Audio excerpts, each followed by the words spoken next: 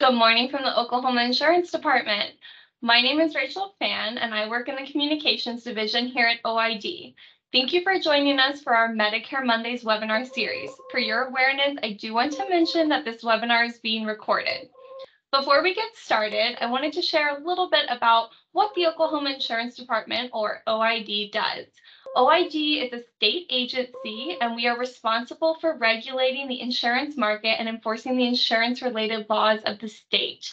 We have an entire team devoted to protecting consumers by providing them with accurate information and timely assistance. We can also deal with your insurance company if you can't reach an agreement regarding a claim. If you would like to reach out to us for help, or if you have any questions, you can call us toll-free at 1-800-522-0071. And you can also visit our website at oid.ok.gov. For today's webinar, you will be able to see and hear us. However, we cannot see or hear you. If you have a question, please type it in the chat at the bottom of your screen. You will see several options, one of those being chat. And if you click on that, you can type your question there. We will save time to answer questions at the end of the webinar. Now I'd like to introduce our speaker, Ray Walker. Ray is the Divisional Director for the Medicare Assistance Program at the Oklahoma Insurance Department. Mr. Walker has over 20 years of experience working in and around the healthcare industry, primarily in insurance, and has had the privilege of speaking to groups across the state and around the country. Ray, over to you. Good morning. Hope everyone is doing well and adjusting to the time change and all of that good stuff. Want to get started because I've got a lot of slides for us to go over. And Rachel, if you'll confirm that what we're looking at is the slides, I would appreciate it. Yep, Ray, we can see your screen. Excellent. Thank you very, very much. Okay, so welcome to Medicare Mondays. I want to remind everybody that our program, the Medicare Assistance Program, is funded by 3 federal grants, one of which is the State Health Insurance Assistance Program grant, which provides us with funds to go out and do education such as this, where we're teaching people about Medicare, the various options related to Medicare, etc. And so we are going to move forward. We have one more Medicare Monday for this year after this one. It'll be on December 4th, and that's going to be talking about some of the changes for next year. Now, I don't mean any changes that impact your decisions for open enrollment this year. We make sure that you're aware of all of those before now. What we just want to make sure of is that everybody is aware of things that are going to be happening that we know of as at this point with the Medicare system for next year. So we hope you can join us for that one. And then very soon we'll be coming out with our plans for next year for our Medicare Monday series and what our topics are going to be for each month. So stay tuned for that information. But let's go ahead and dive into what we're going to talk about today. Oh, one more reminder. If by some miracle you are not aware of the fact that it is now time, Medicare open enrollment season started October 15th and it runs through December 7th. This is the time when all Medicare beneficiaries should be taking a look at what their current coverage is. You want to make sure that the coverage you've got is providing you with the healthcare coverage that you want and that you need, and establishing whether or not there's any changes that you want to make. Are there any differences that you could make or changes that you could make that would save you some money for the coming year? So by all means, reach out, speak to one of our counselors, see if there's something that we can help you with. We can help you do a plan review on your Part D prescription drug plan to see if there's one that's out there for this coming year that might save you some money. We can also help you do a review of the Medicare Advantage plans that are available out there. And so if there's anything related to that, any questions you've got about Medicare supplement policies, now's a really good time of year to ask those questions. Even if you don't want to make any changes, it's just a good time to review your coverage and know that you're going to be satisfied with what you've got for the coming year.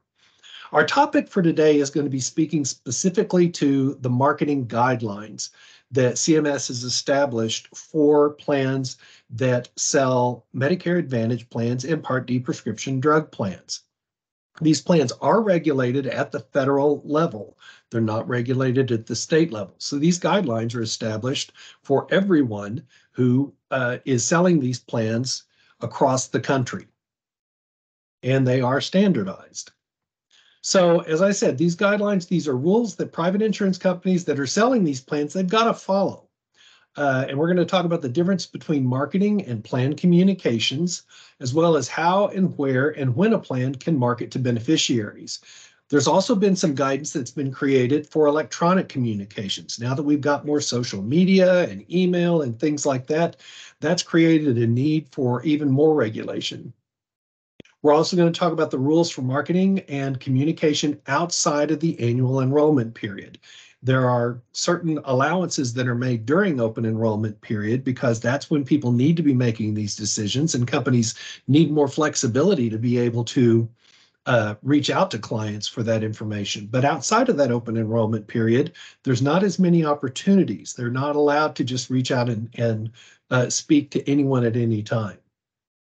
And they're meant to prevent people from presenting misleading information about plan costs, benefits, any of that information. Now, here are some things, and you'll notice that I've put the link on this slide. I know it's very, very hard to read because of the side, but as you know, these slides are available on our website afterwards. So if you need to go on there and look at this information, or you want to pull this up yourself, by all means do so. It's got the complete list. What I'm providing you with today is sort of an abbreviated version of the high hot items that you really need to be aware of. So let's talk about things that plan representatives are not allowed to do. For one thing, they can't ask for personal information such as your bank account or credit card information over the phone unless it's needed to process the enrollment. Outside of that, I can't start a conversation with, oh, okay, well, let me get this information. Also, they are not allowed to come to your home uninvited. If you're interested in learning more about a Medicare Advantage plan and you would like to have someone come to your home and speak to you about it, that's fine, but you have to invite them. They can't just show up at your door. The same is true if you went to an education event and you signed a card that just said you'd like more information. That's not necessarily inviting them to your home. All right, so there has to have been actually an invitation to come to your house or meet you somewhere, and they also have to set what's called the scope of the appointment. We'll talk more about that in just a moment. They can't call you unless you're already a member of one of their plans, like maybe you're already on a United plan or a Humana plan or something like that, or you've given them permission. That would be such as if you went to an education event and you wanted somebody to call you back with more information about their products, but you have to have given them that permission and there has to be that documentation. They can't require you to speak to an insurance agent to get information about the plan.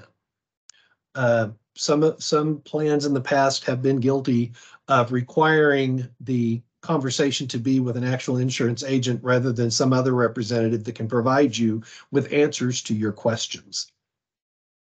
Next, they can't offer cash or gifts more than a $15 price on some kind of gift, nominal gift to join their plan.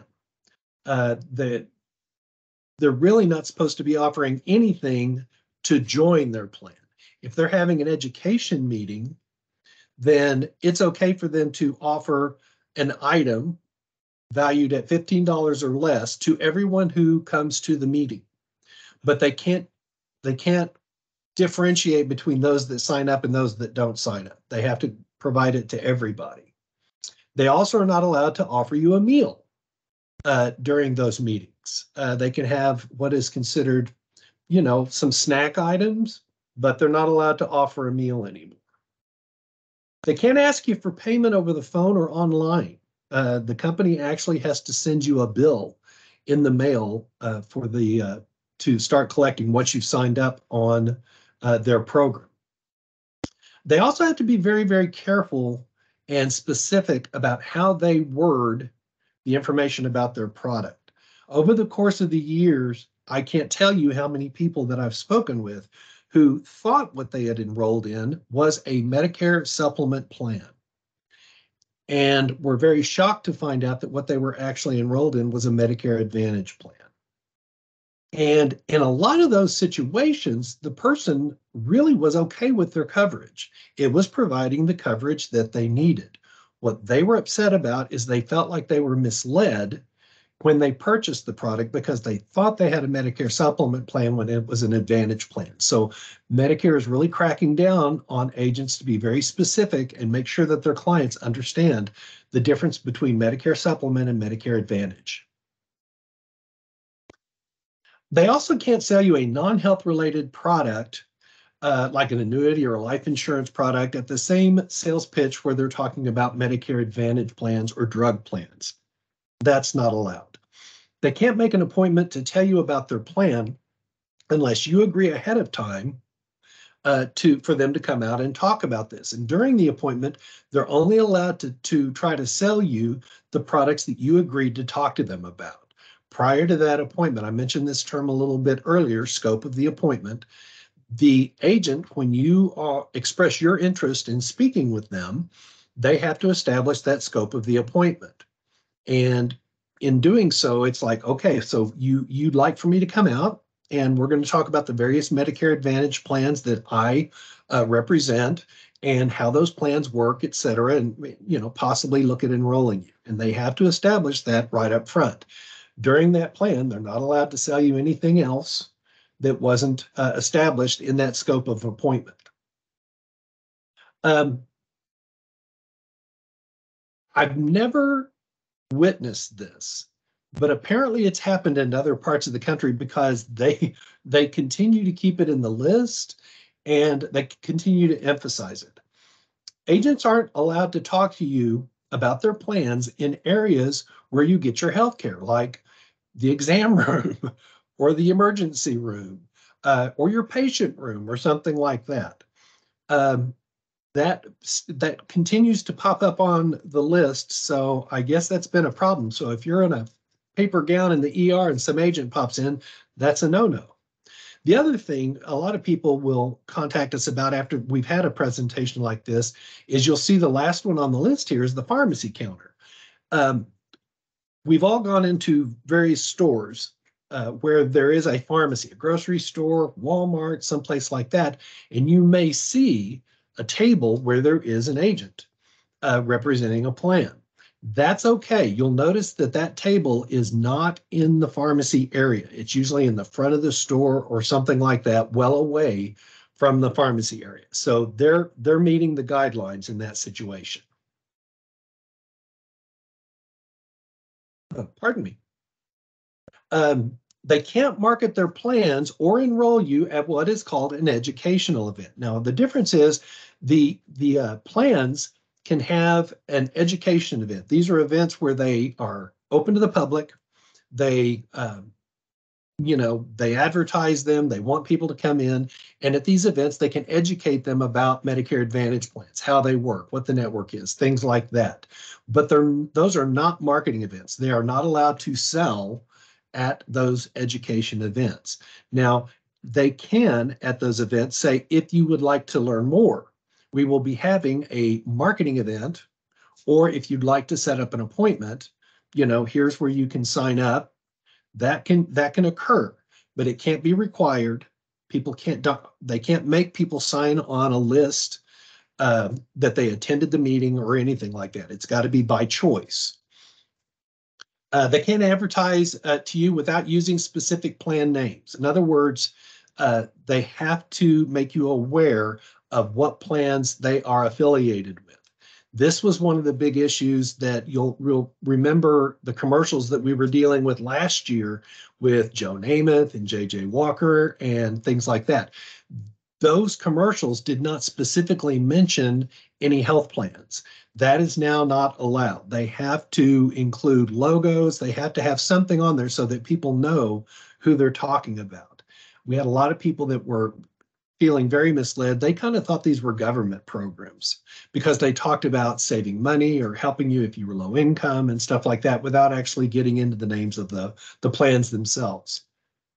They have to be very, very clear in their marketing information. They can't use misleading words or confusing words or images.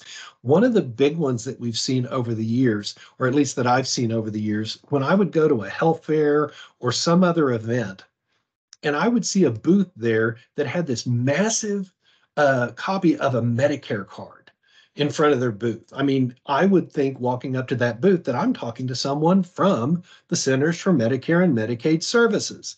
But no, they've blown up a agent or someone has blown up a Medicare card with the full understanding that that's probably what people are going to think. And then people show up there and they're talking to them about a plan that they're trying to sell them. So they've got to be very, very clear about that. So trust me, I'm going to be on the lookout for those and taking lots of pictures if I see them at any of the health fairs and stuff that we attend this year. Now, as far as speaking specifically about agents themselves, things that they're allowed to do during a meeting, they can give you plan materials. They can give you information to educate you about the plan. They want you to be happy with the insurance decision that you make. They're not trying to make people unhappy. Not to mention the fact that they want you to stay on that plan. They want you they want it to work for you. They want you to feel like you made a good purchase. So they can give you that plan information and answer questions.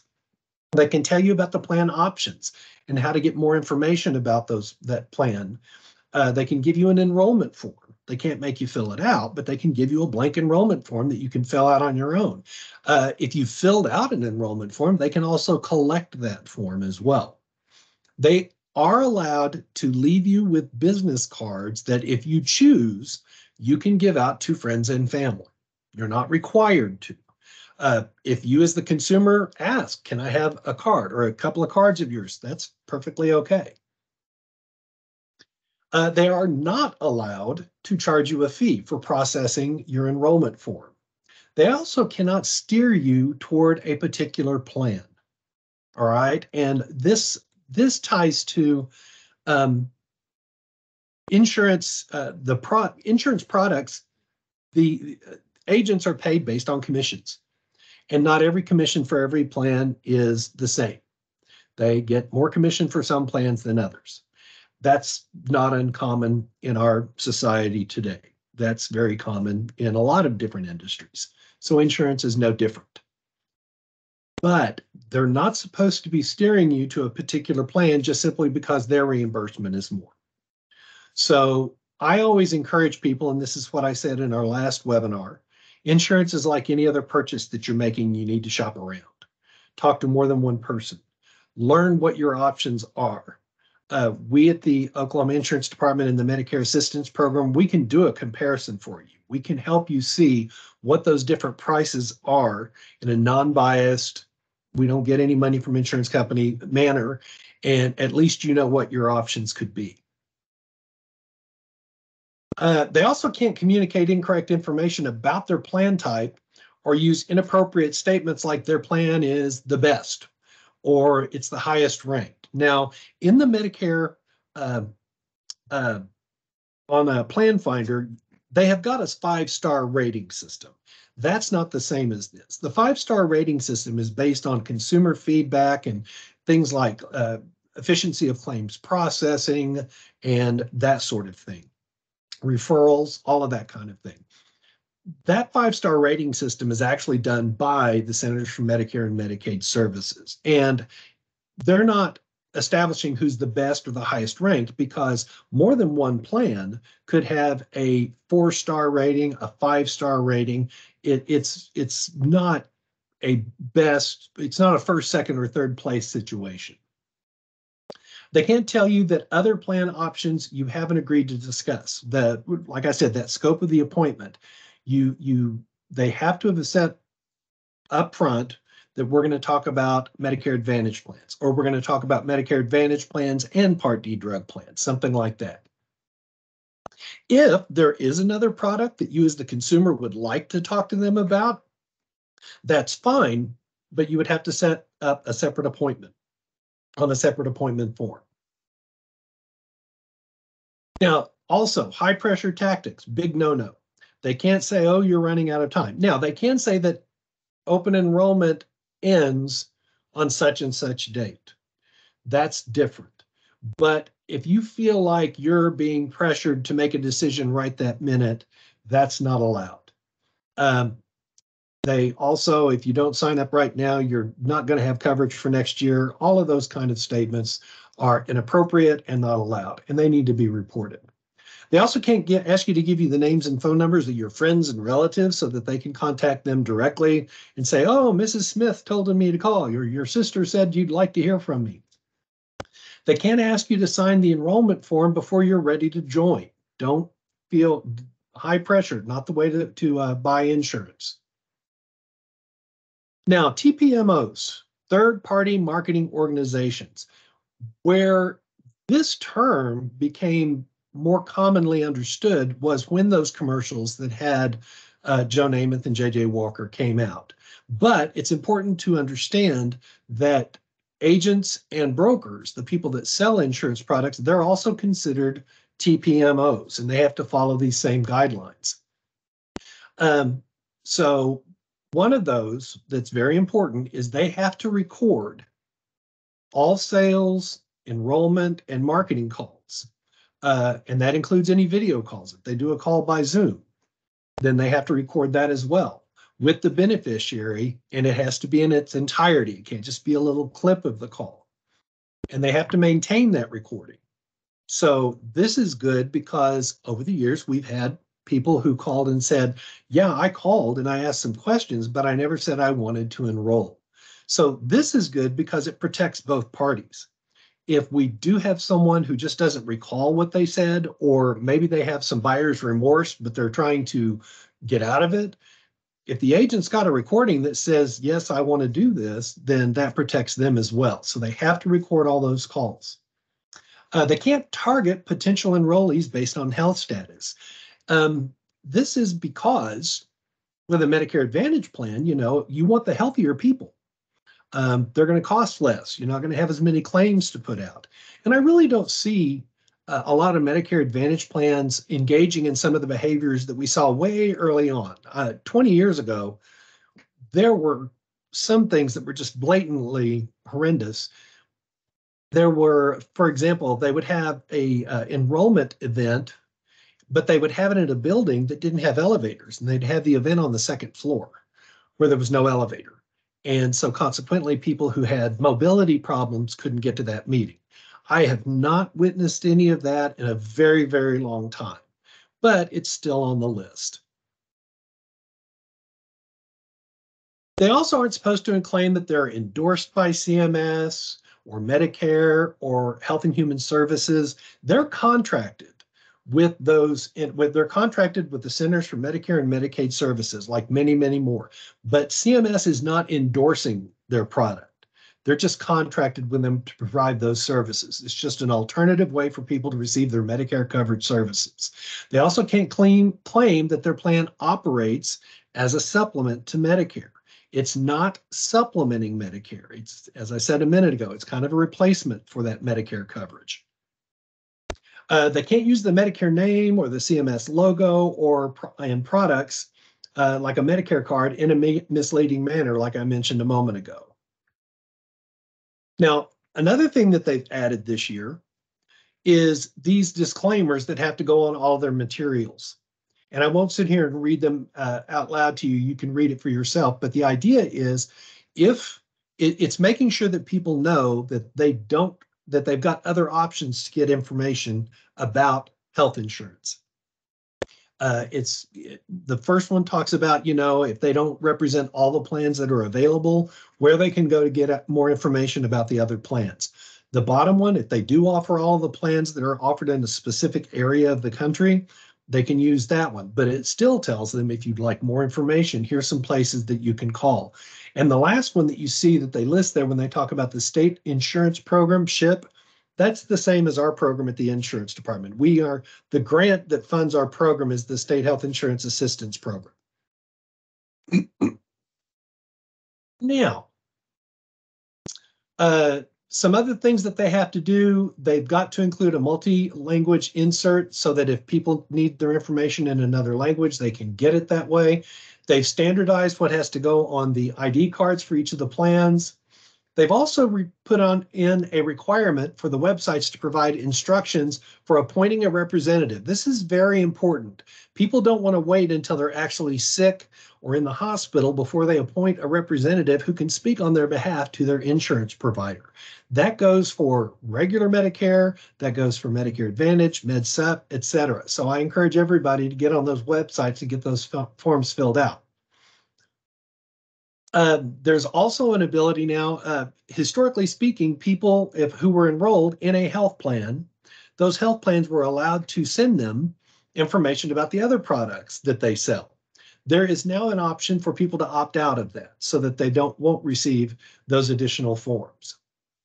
It's now required that agents explain the effects of enrollment choices on their current coverage. So we've had people that enrolled in a Medicare Advantage plan, but they didn't realize that it was going to cancel some other coverage they had, or they wouldn't be able to see certain doctors at certain hospitals and stuff. So agents are now required to cover all of those possible consequences.